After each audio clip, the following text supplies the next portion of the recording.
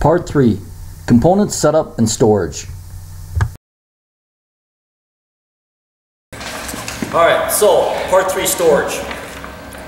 Now, because there's a lot of intricacy and a very specific way to set this up, and there's a lot of components, to make it easier on our members, we have a storage laminated reference card that's kept in the bottom of the bag. Remember, in the nearest future, we'll also be having the low air and transfill calculation card. Okay, so all the surrounding departments in the county, what SCBA they have, what pressures they have, and our options for dealing with a lower out of air emergency. So there'll be another laminated card in the bottom. Remember, on all of our packs, we also keep a crescent wrench. So this gives us the option for not only residential, but commercial gas shutoffs. We keep the crescent wrench on the bottom of the bag. Basically what we've been doing is keeping it on the cylinder valve side, okay, on the bottom of the bag. So it's kind of consistent on where it's located. So as far as storage, first things first. Always ensure the pressure of the RIT cylinder is no less than 4,500 psi before storing the pack. On the Rescue Air 2, you got the Velcro straps. You want to make sure that they're as tight as possible around the circumference of the cylinder. You want them nice and snug, and we want them, can you see this okay? On a close-up on it.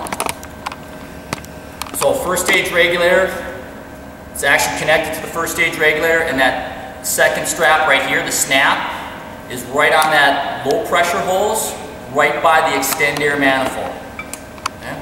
We want that extend air manifold up in the air like so. Okay? So that gives us the full length of the strap. The best way to actually determine that is the handle should be nice and straight and kind of taut. We're going to take the cylinder, we're going to come to the belt.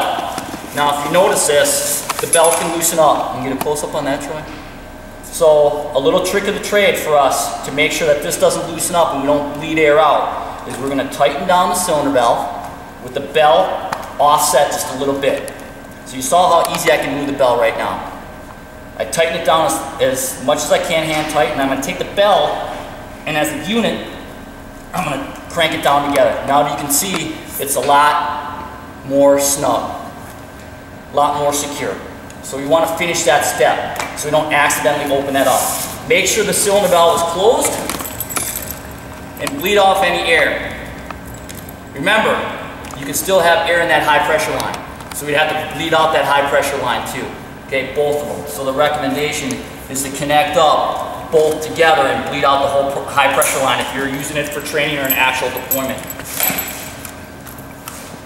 Okay, I'm going to take the bottle, set it inside, and Troy, if you can't see it, just let me know. Take the crescent wrench again, the chrome side, because it's the black interior, have this on the same side as that cylinder valve, so we have it in the same location for consistency. You're going to make sure that the face piece, the bypass valve is closed and that the regulator is fully seated. The harness is folded over the lens and none of the adjustment straps are twisted. Then, with the regulator on the right side or closest to me on that same size of cylinder valve, we're going to take it and we're going to put it on the flap side of the bag. Now, here's our extend air hose. So you're going to make 2 round turns, okay? And I'm actually looking at this upside down.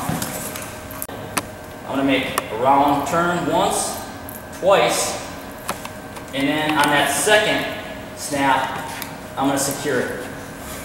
So one thing that you'll see from a consistency standpoint is all the lines are facing the cylinder valve, okay? Now, here's basically close to our 3-foot quick fill transfill line that's pre-attached to the first stage regulator. I'm going to run this and I'm going to go to second snap. And this is the one by the handle. I clip that in place. We have been keeping the dust cover in position just in the event that we might need it, but we just kind of tuck it out of the way. Now this leaves this connection and this port available to put in the 25-foot. So the best way for us to connect the 25-foot is to have one of your partners run the line completely all the way out. So here's the male end, Basically simulating the same fitting that's on your SCBA. We pre-connect it up. Now, can you get a good top set through this, Troy?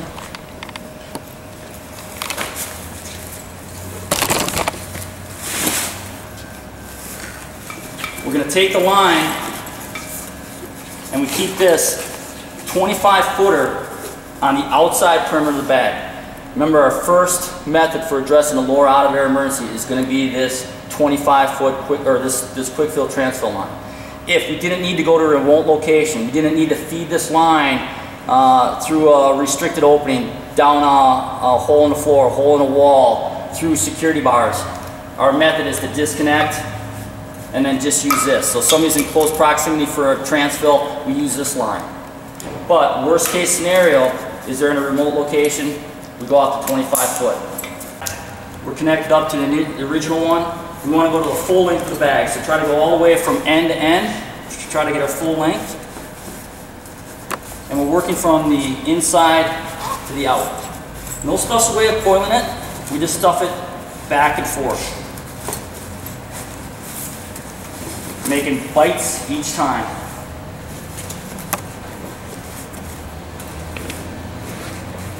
Again, if you go the full length of the bag, we're trying to optimize the final connection so that when we get back, this link right here is facing the cylinder valve. So here's where some guys mix it up. We do not connect this one up. We don't connect up here as well. We keep this one snapped. We don't use it at all. This is the one that we want. Again, it's up on top, easily accessed. You snap it in here, and you'll notice right where it finishes, right by the cylinder valve, right by the cylinder gauge. So, let's talk about the way this is configured. If I need the 25 foot, all I'm going to do is I'm going to come right by the strobe.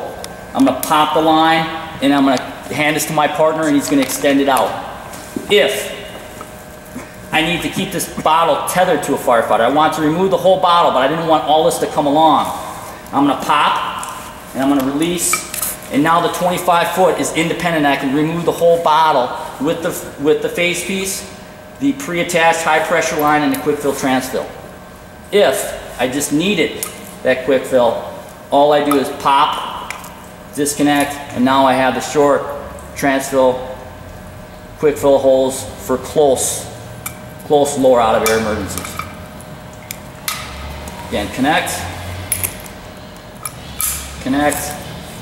finish with the strobe, get this final one, make sure that this is covered right by the face piece. Now again, like I said, we have the option of putting the utility kits on the inside, stacking them on top. Let's give you an example. This would be the configuration. You can put your utility kits like so, one here, one here. That's where the adjustability, the height of the Velcro allows you a little bit more movement of the bag to put more equipment inside. You can also keep them on the outside, and we're just going to take a flap, try to start from the back, and get it as compact as possible, and work the Velcro down, depending on what type of release you want. If you want a tougher release, you're going to actually cover the full length of the Velcro. If you want an easier release, or you got more equipment inside, you go half flat on the Velcro.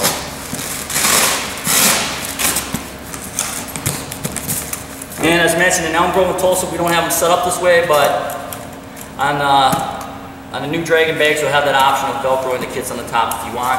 I know some of our rigs are carrying the utility kits off the side just because some of the compartment height isn't allowing to put them on the inside. So you got your versatility and options.